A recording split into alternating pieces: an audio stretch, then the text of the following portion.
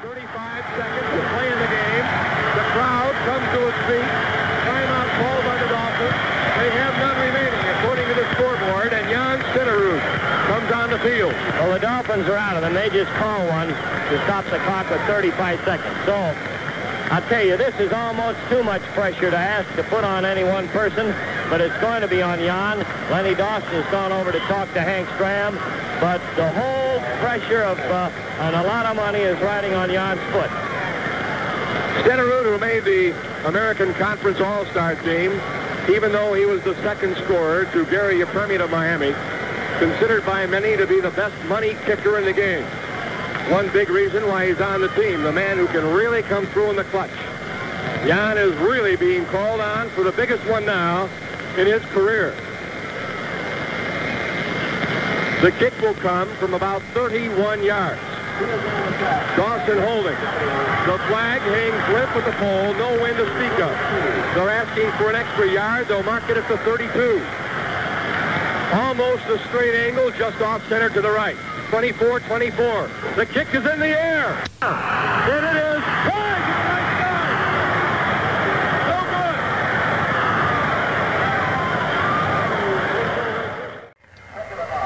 good. They will toss the coin again. And I might also point out that the Chiefs did not punt in the regulation football game. No punts by Gerald Wilson. Yepremian from his own 35. This is a low one, a line drive, and it comes to Buck Buchanan, a lateral to Podolak to the 20, the 25, the 30, the 35, outside, gets away from one man, 40, 45, 46-yard line. The mark is down at the 47. The tackle made by Lloyd Mumford. And a great heady move by the veteran, 31-year-old Buck Buchanan, as he caught that football in the air and lateral to Podolak. The first team to score wins. 24-24. We're in sudden death. Dick Carlson bringing you play-by-play with Bill Grigsby. Championship football. Tight eye formation, Dawson back. Loops it out, the screen to Podolak, a block from Buddy. He gets it out to about the 47-yard line of the Miami Dolphins, and he's bumped down there. Nick Buonacane making the stop. Marked it at the 46-yard line of Miami. 8-yard gain, 2nd and 2. Well, the loss was for a yard, and the Dolphins declined the penalty. The ball's at the 43. You might talk about that. They could have been at least out of field goal range for Kansas City. Elmo right, wide left. Otis Tater, wide right. Sudden death from Municipal Stadium. Handoff, Podolak, option, sweeping right, wants to run. 40, down to the 38, the 37, maybe the 36-yard line. Short of the first down by 4 or 5 yards. The tackle made by Doug Swift, the linebacker on that side for the Dolphins. The football between the 36 and the 37-yard line. The Chiefs are moving into the wind. John may have another shot at it, though, Dick. 3rd down at about 4.5 to go as we're in overtime with 12 minutes, 18 seconds left in the 5th period. Elmo right, wide left, Tater wide right, handoff, Podolak, sweeping right, has the block, cuts inside of Buddy's block, loses the football at the 35, and it is Kansas City's football, I believe. The preliminary indication was Chiefs football. The Chiefs own the football at the Miami 35-yard line. The first indication from Bill Stanfield, the defensive end, was the Dolphins got it, but I believe Ed Buddy, the guard, who was out there as a pulling blocker, fell on the football. That's right. Somebody did with the red uniform on. That's a blessing. 4th down. The ball at the 35. Jan will try one from the 42. This is a winning field goal attempt from the 42, the far half. Into a slight wind. Stenerud with Dawson holding. The snap, the place, the kick is blocked. And it comes down to the 25-yard line. Lynch is there to cover at the 23, the 22.5. And the Dolphins will get the football at their own 22.5. And I believe that, again, it was Lloyd Mumford who came in and got a hand on the football. By Aaron Brown. He got a hand on the football. It's an incomplete pass, 3rd down and 6. Big 3rd down play, Dick. This is vitally important to keep the Miami Dolphins on their side of the 50-yard line because both of these boys can kick the long ball. Howard Twilley wide right, Warfield wide left, 3rd and 6. A very big play. Greasy back to throw. Twilley, a slant, complete the 50-yard line. Tackled by Jim Marsalis at the 49, and Greasy was really slammed. 49, and he's slow to get up. But it's a big, big first down for the Dolphins. Gracie's hurt the left side of his... It is 2nd and 10 at the Kansas City 48. Fully wide right. Warfield wide left. Warfield off. Warfield on the slant. Reverse tackle for a loss by Curly Culp. Back off. Andy Durkin Murray at the 48-yard line. And Curly Culp shot in. Or rather, and he would not be suckered on the play. He came in and he came defensive line at the 50-yard line. The men defending on the play, Curtis Johnson and Dick Anderson. So we will see Gerald Wilson in the game to punt for the first time today. And although that wind is not much of a factor on the field level, where Gerald Wilson has to kick the football, it might be a little bit of a factor. Well, let's all pull for old Gerald now. I hope he has that leg limbered up, because we really need a long, high one here. Jake Scott, the deep man. Dick Anderson is the short man in punt formation to receive from Gerald Wilson at his own 15-yard line. Big, big, booming, wobbling spiral. Jake Scott, 22-yard line. He'll run it back to the right, the 30. The 35, tripped up and down. As he gets out to about the 38-yard line, the man to get him was Ed Loffamer. And in case you're interested, 5:28 remaining in the sudden death overtime period. Footy goes wide to the left. Warfield is in the slot. Dick and Sonka side by side, the running backs, and flooding the tight end right.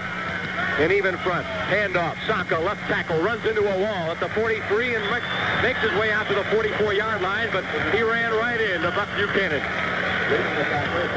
All the way to the 45. A 2-yard gain. 3rd down and 4. Another big 3rd down play. Fully wide right, and Warfield is split left. Jim manages in at tight end on the right side.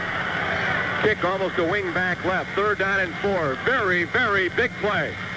Long count. Greasy wants to throw.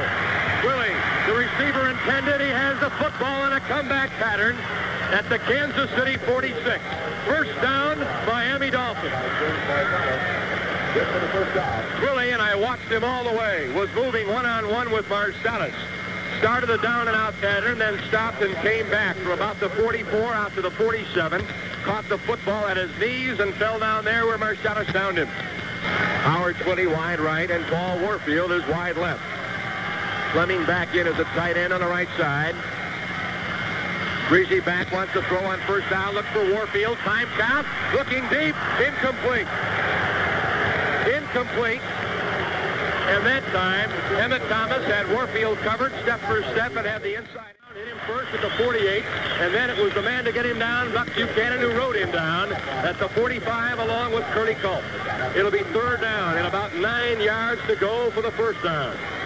Wide right, and Warfield is in the slot. Mandich, the tight end, is on the left. 3rd and 9 from the cheap 45. Greasy rolling right, stops, throws under pressure for Warfield. It's incomplete. Defended by Emmett Thomas at the 40-yard line. Emmett Thomas, a very big play. Get congratulations from Jim Marsalis and Kerry Reardon. If Permian is on the field, and they will go for it. Oh, my. It is a 52-yard field goal attempt from the far hash. Wind virtually no factor. Hold on to your hat, everybody. Carl Noonan is the holder. The crowd on its feet, making a little noise. A great rush. The kick by Ukrainian is in the air. It is no good.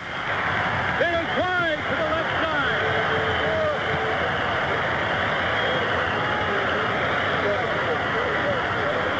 It was short and wide to the left side. McVay decided not to run it out. I don't know whether we can make it or not. 2 minutes and 39 seconds left in the 5th period. The Chiefs have the football again. Another shot at them. The ball is on the Kansas City 20. Jan Stenerud missed one right at the end of regulation play that would have given the Chiefs a win. Jan Stenerud had one blocked in sudden death. And now, with Mike Oriard back at center in place of an injured Jack Rudnay, Yepremian has missed his, and the handoff is to Podolak sweeping right. across the 20 and about the 20 and a half as he's caught from behind and he's down. Jack Rudnay is in. Mike Oriard is not back in the game. Rudnay, who was shaken up, taken out of the game. Oriard played a series at center, and then Rudnay came back in. Dawson in the ball game. 15 completions out of 22 attempts for 181 yards. And Bob Greasy with 20 out of 32 for 124 yards. Greasy has been intercepted twice, and Dawson intercepted once. Elmo right, wide left. Otis Taylor is in the slot. Play action fake photo act. Dawson rolls left, has time, throwing up the middle. Elmo right, complete. Across the 40, the 45, hit from behind and down at the 46-yard line by Curtis Johnson. First down, Kansas City. And Elmo right again has come up with a big catch.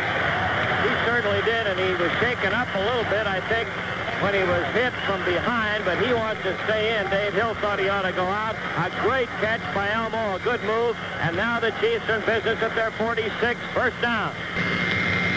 And we're approaching the end of the first sudden death quarter, a minute 14 to play. Should it end without a score, the Chiefs will go to the other end of the field and move with the wind behind them. A 24-24 tie in sudden death at Municipal Stadium, Kansas City.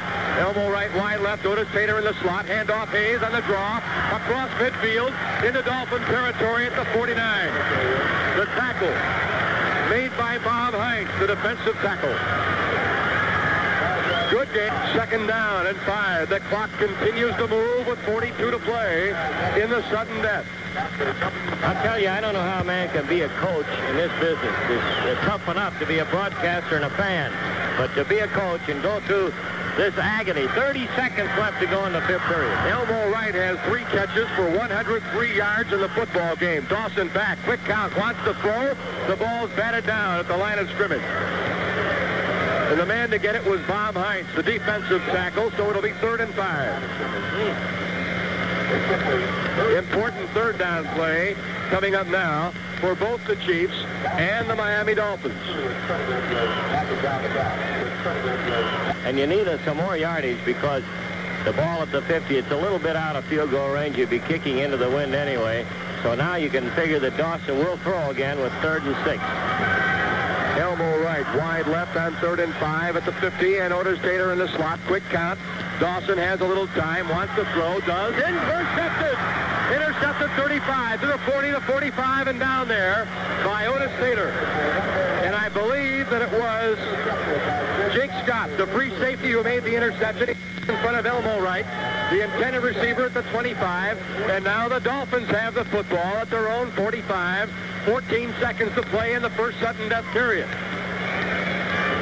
Oh.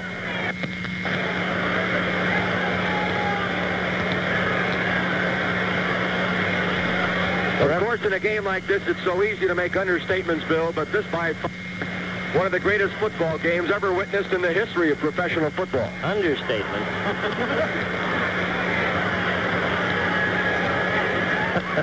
You gotta be kidding. It's first down on the 45, and that's the end of the 5th period. And for the benefit of you folks listening in and driving along, there's nothing wrong with you. We have finished 5 periods of play. We're going into the 6th. It's overtime in Municipal Stadium in Kansas City, where it's 24-20. At the 45 of Miami as we open period number 6. 24-24. A tie game in sudden death. First team to score wins. Handoff to Saka, up the middle, tripped up after he gets a gain of 2 or 3. But the man to get him was Curly Culp, and what a game Curly Culp has been playing. Well, the announcement just made, this is only the 2nd time in history a game has gone into a 2nd sudden death overtime, and the Chiefs have been in both of them. The other time in 1962 in a championship game when the then Dallas Texans beat the Houston Oilers. Greasy rolling left, 2nd and 8, throws on the run, incomplete. Intended for Paul Warfield at the Kansas City 30. And he was a step in front of Emmett Thomas, but Greasy, having the throw on the run under great pressure from Buck Buchanan, was able to get the ball away, but not accurately. 50,374 fans at Municipal Stadium and a press entourage of several hundred here to see this one. Warfield wide left, Willie wide right. Managed the tight end right. 3rd down and 8. Greasy, a little time. Being pressured by Aaron Brown. Scrambling at the 30, rolling left. Stops, wants to throw long. He does. Looking for Mendich. It is incomplete at the 7-yard line.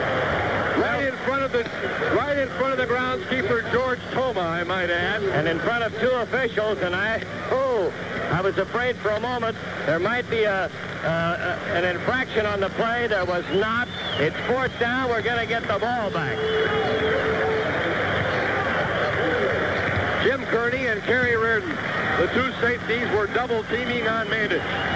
And now we'll have a punt from Larry Seipel into the wind.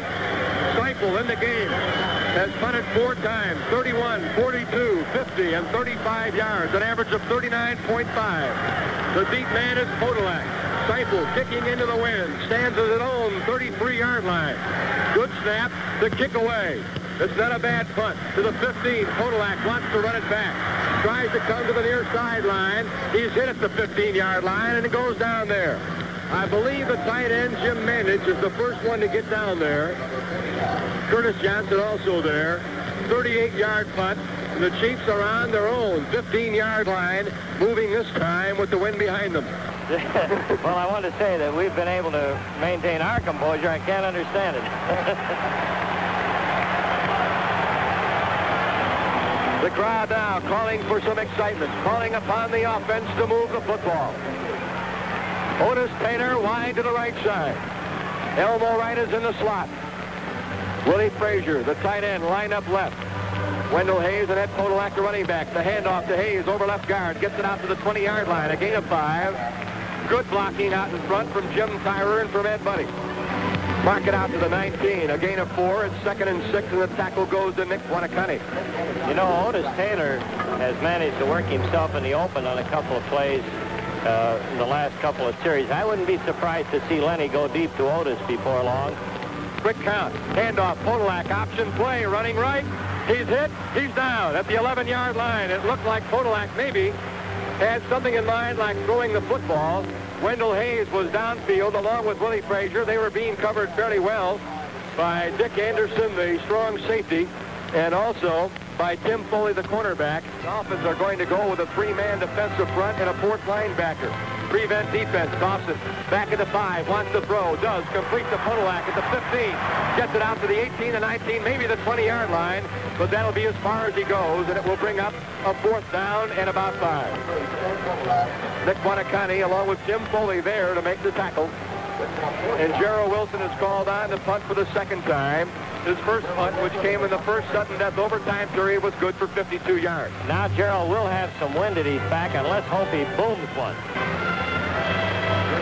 Jake Scott at about the Miami 35, and Dickie Anderson at the 45 are the deep men for Miami. Good snap from Bobby Bell. Plenty of time. Gerald Wilson, another big kick. Wobbling spiral. Scott, fair catch at the Miami 30-yard line. And since the regulation play ended, this is the deepest Miami has been in their own territory. That's right, Dick, and what a kick by Gerald Wilson. He kicked that ball in the air, a total of 40, about 70, or rather 60 yards in the air. A 50-yard punt officially, and from where he did kick the ball after the step-up, was about a 60-yard punt, of course, officially a 50-yarder. And Gerald, who lost the kicking duel to Dave Lewis of Cincinnati by an average of 3.24 inches because of a poor performance on the final game of the season against Buffalo, has had a good game here in the overtime and has only 2 punts of the day. Warfield wide right, Willie is in the slot. I formation with Sonka and kick along Confrezi. Pitch out to kick, sweeping left. The block from Sonka. A little room out to the 35-yard line. It'll be a gain of about 5 yards, and Willie Lanier was over there to bring him down. Jim Lynch also over there to help. 5-yard gain, 2nd down, 5 yards to go. It is now the longest game in pro football history. In time, it's already gone by the Houston-Dallas playoff. Well, if you look for omens, of course, the then Dallas Texans, now Kansas City Chiefs won that one. Warfield is split left. Otto Stowe, wide right, handoff, big hole, Sonka, 50, 45, 40, down to the 36-yard line of the Kansas City Chiefs. Kerry Reardon made the stop on the draw, a very big hole off left tackle for Larry Sonka. First down, Miami Dolphins.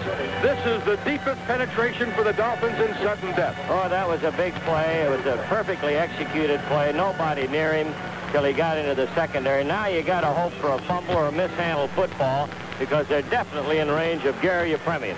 That's Sonka's longest carry of the year, 29. His previous high was 28 yards. He has 10 carries for 83. Warfield wide left. Otto Stowe split right.